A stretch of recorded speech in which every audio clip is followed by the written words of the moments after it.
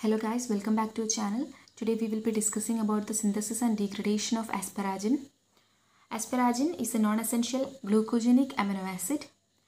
This is the structure of asparagine and it has an amide group in its structure. This is the amide group.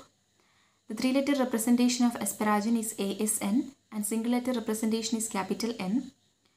Now let us move on to the biosynthesis of asparagine. The asparagine biosynthesis starts with oxaloacetate. First of all, the oxaloacetate gets transaminated to aspartate. So here, this keto group of oxaloacetate gets replaced by an amino group in the presence of transaminase enzyme. This aspartate is formed. This aspartate, then in presence of asparagine synthase, forms asparagine.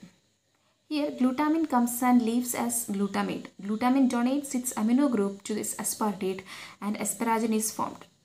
Here, this OH group of the aspartate goes with this glutamate and NH2 of glutamine gets attached to this carbon as NH2. Thus asparagine is formed. This is the biosynthesis of asparagine. Now let us move on to the degradation of asparagine. Here asparagine gets converted to aspartate at first by asparaginase enzyme. Here water molecule cleaves the NH3 molecule and leaves it, and thus aspartate is formed. Here one of the hydrogen along with this NH2 leaves as NH3.